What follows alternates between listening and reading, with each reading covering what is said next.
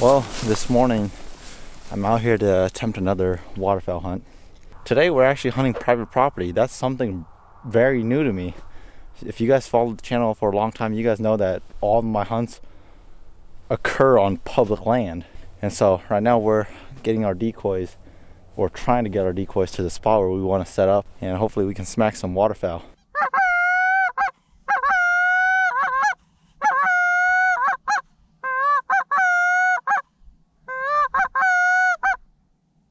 Ducks. Oh man.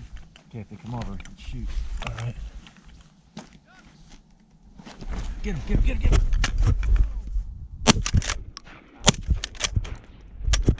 I'd shoot that one on the water. Where did he go? Yeah, he's over on the far side. Oh. Make sure you don't go anywhere.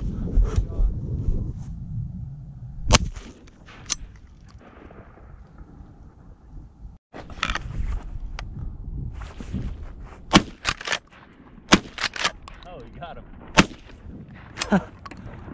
Hey, I think it's a little far out there. Look at all the ducks getting up down the way. Yeah, they're coming right up.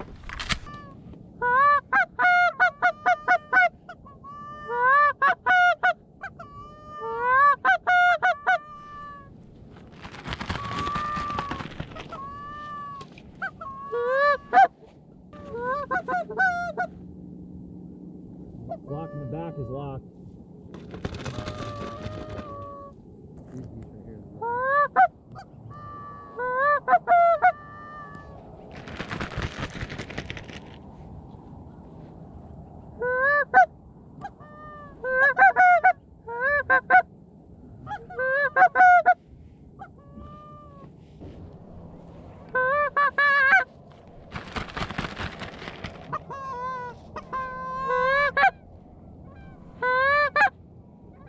Let him go by.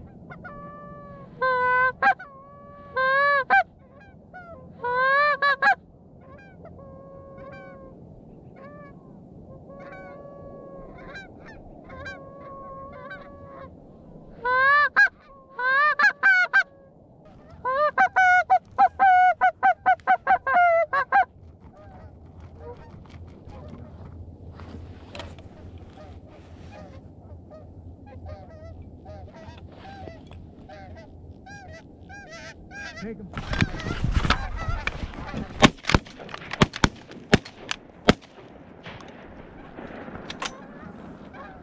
You got jam again? Yeah, I did. Got the one. Dude, You need to get some oil on that thing. it's like brand new. Who got him? I did. Yeah.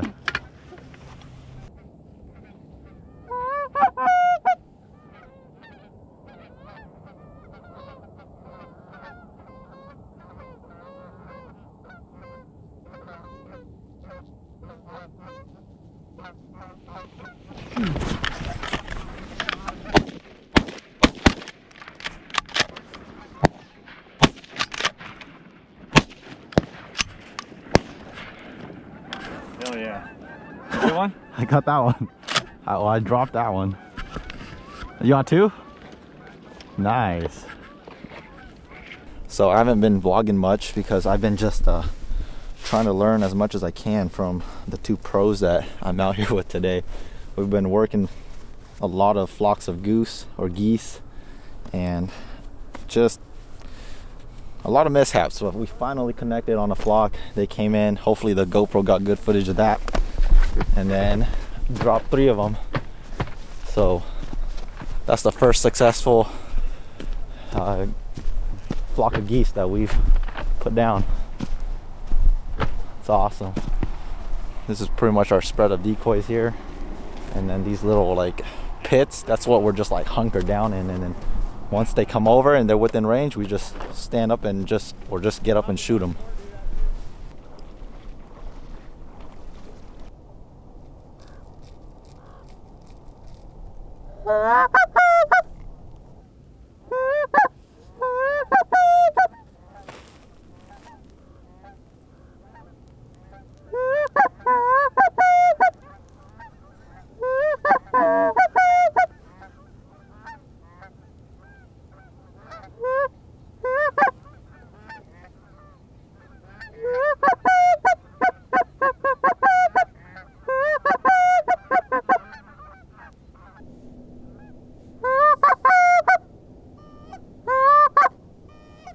Leave these ducks, leave them.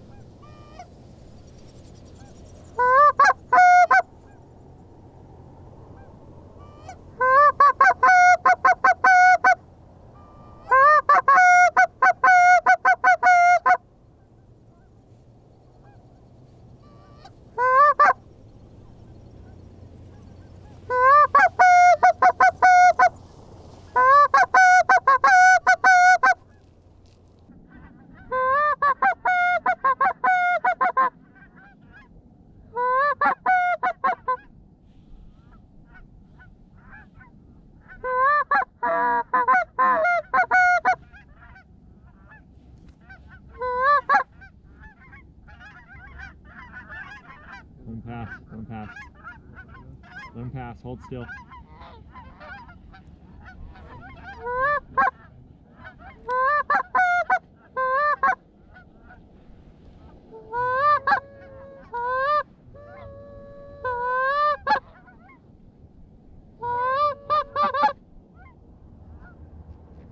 Take him, take him.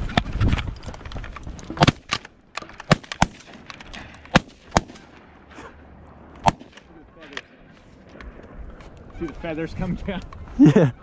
Oh my gosh. Shoot that one. Who shot that? Who shoot? I did. You better kill him. Oh, he's dead. Good shot, Byron. I didn't even see that one fall. I mean, neither. Nice. You better. You didn't like that one? You dropped that one, I went to the second one, hit the second one, seen feathers. Same here. Then I come over here to your guys's. I know. And I seen that one that sailed. Did yours So- come from this direction? Yeah, there was. He was. Oh, really? Oh. No, there was 20 of them. That whole group came back and came this Yeah, way. that whole group circled. Oh, you shot that flock? Really? Yeah. Oh. This group. I didn't Yeah, see they were both converging right Oh. over He's lower?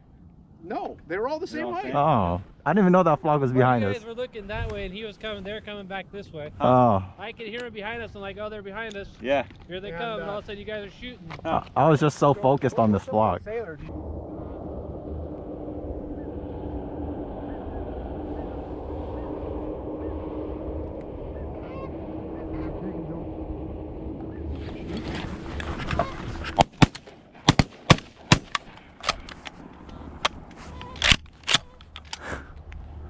Nothing? Nothing. Man.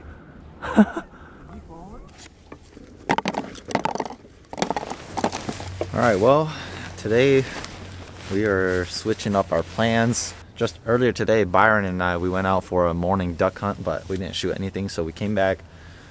We're gonna load up the boat here shortly, and then we're gonna drive over to the river and see if we can go and smack some walleyes and perhaps some trophy rainbow trout. And so today we're just targeting big fish, big walleyes, big rainbows, maybe if we get lucky, big burbits. And so yeah, that's pretty much what we're gonna do today. It is cold, way cold up here, so as you guys can see, I'm like all puffed up. I'm wearing a bib on top of my fleece lined pants, and then I have a long sleeve for my base layer. I have one of my Kuyu insulation jackets, and then I just have this thin mid-layer fleece mossy oak over that, and then I have this insulation jacket on top of all those, and then I put my bib over all those pieces right there just to help retain heat a little bit better. And I'm just wrapping everything over with my big bad Sika gear puffy jacket. That, and then just beanie and just a neck gaiter to stay warm. And then I have some gloves in the truck right now. Those are my big waterproof Badlands gloves, but you know, just little glove slash mitten for my hands. But with that being said, we're just gearing up right now. Just came back, and so off to the river we go, and hopefully we can smack some fish. All right, so we got everything loaded up and we're out here on the water, and right now we're just trolling for some trout. So I'm just gonna quickly run down what we got going on. We've got our rod holders, and then we've got our rods, and then for our rig, we're just using some planer boards to basically help us detect a fish bite. And then about like 80 or 100 feet behind those planer boards is where our crankbaits are. And for The crankbaits, they're only diving about, I don't know, anywhere from 4 to 10 feet because these trout, they're pretty shallow this time of year. And then we're just trolling around. We're just trying to see if we can get lucky here and drive past a trout that wants to play along.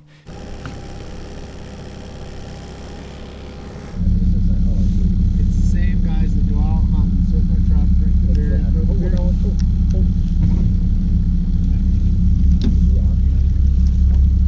Got him. Nice and slow. All right, nice and slow. Ben, kick that neutral. Okay. Nice and slow. Nice and slow. Want me to back up while I'm doing this? Just backing up. All right. No, that's reverse. Push the button. There you go. Nice and slow. All right. I hope he's still in there. Oh yeah, he's on there. I can feel the weight. You feel it kind of big. Nice and slow. Yep, hold that. I don't feel one anymore. Oh yeah, I don't feel him anymore. Oh yeah, he's on there. Net, man. Where do you want to land him? Right here. Right there? All right. Net. Oh, this is where I forgot my extension. It's on my duck handle. Oh yeah, he's fighting. He's not a big one. He's not a big one, but hey, it's a start. Hey, there we go. That's still a nice one. Hey, we broke the ice. Yeah, we did. It's like a good, what, 18, 19? Hey, you're right on.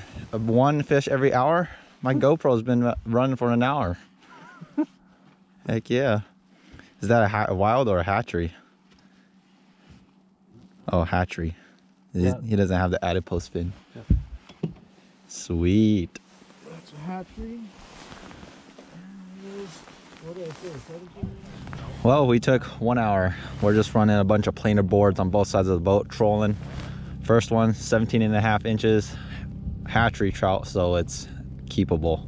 We're just gonna keep doing this until we run out of time. Hopefully we can land like a 25 incher, that'd be cool, but we'll see. Swapping lures for the gold perch color, because that's what they're hitting right now. This one? Yeah. All right. Oh, it's slippery. Yeah, there's a coating on it. there's probably some of our stuff we use.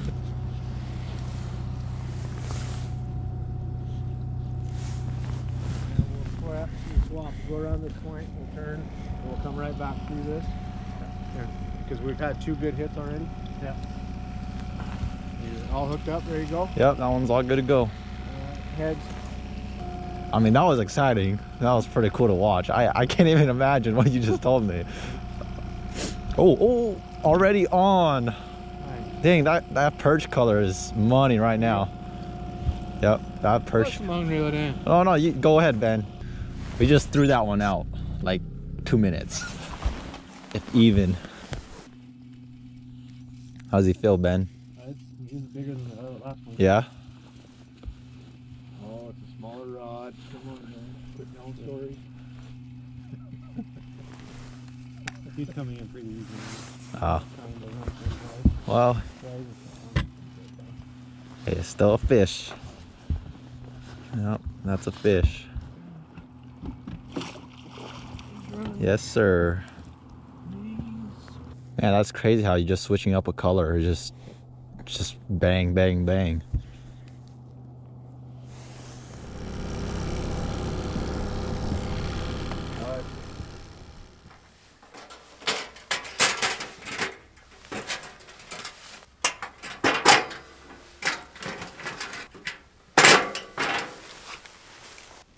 Well, there is one clean goose breast for me to eat this afternoon.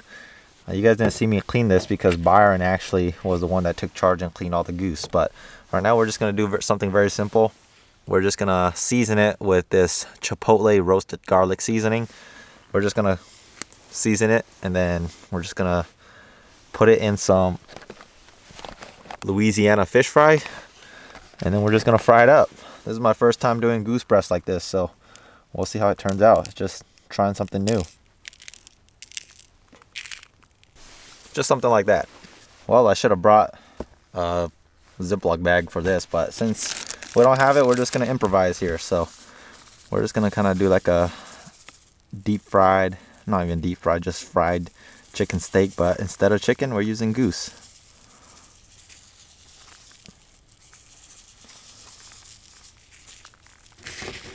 It's such a pain without a Ziploc bag here, as you guys can see, but life's all about improvising, so we're good.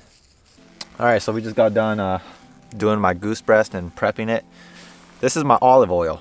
As you guys can see, it's not in the smooth liquid oil form because I left this in my car, and up here it's been getting below freezing, and so I've been trying to thaw it out, and right now it's all right, but as long as it's willing to get out of the bottle and we can put it on a frying pan, I'm all right with it. But with that being said, we're gonna turn on our dual stove here that my subscriber bought and sent me. You can hear the gasoline come out. Turns on. Just gotta put our grate back on here.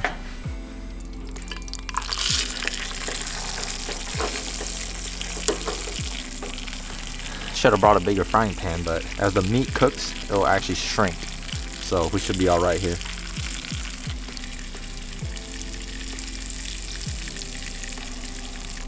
So I have to cut it because the piece of breast is too thick for my little frying pan. So we're just gonna cut it.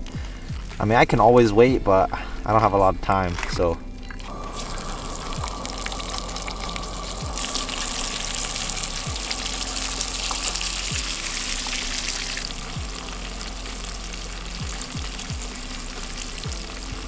Well folks, there you have it. Just a pretty simple lunch for me today.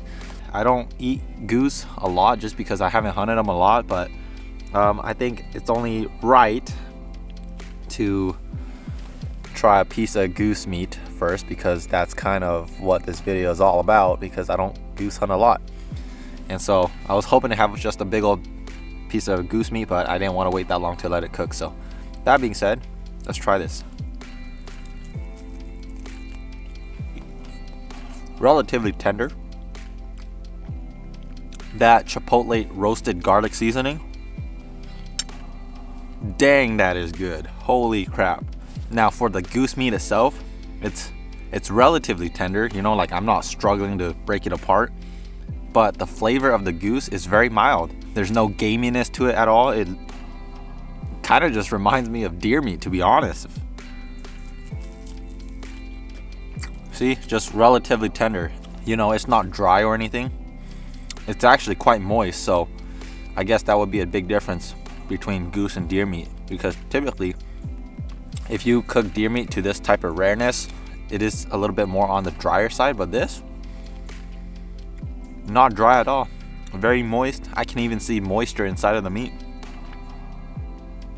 Now it's just a little bit of side dish potato salad. Whenever you're eating goose, duck, or turkey, or anything that you shoot with a shotgun, always look out for BBs or pellets, because you don't want to break a tooth because you accidentally bit a pellet or a BB. So always keep that in mind. This one I made sure there was none, so you know, just shout out.